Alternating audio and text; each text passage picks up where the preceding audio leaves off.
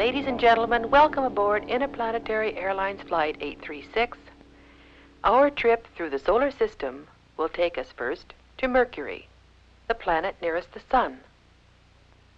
Then nearly twice as far away from the Sun to Venus, the second planet. From Venus, we'll journey beyond the orbit of Earth to the fourth planet, Mars. We'll travel to Jupiter through an asteroid belt nearly 150 million miles wide. Then to the ring planet, Saturn. And on to Uranus. And then to Neptune. And finally, to the ninth planet, Pluto. Please fasten your seatbelts and prepare for blastoff. Main stage. 4, 3, 2, 1, 0.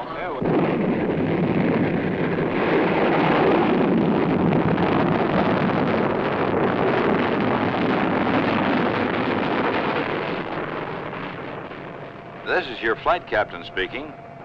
We're about 230,000 miles from Earth and approaching the moon. The large dark areas you see are called seas, even though they contain no water. Most of these craters are made by meteorites. Even the smallest meteorites strike the moon because there's no atmosphere to burn them up.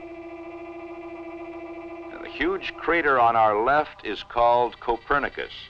It's as large as Yellowstone National Park.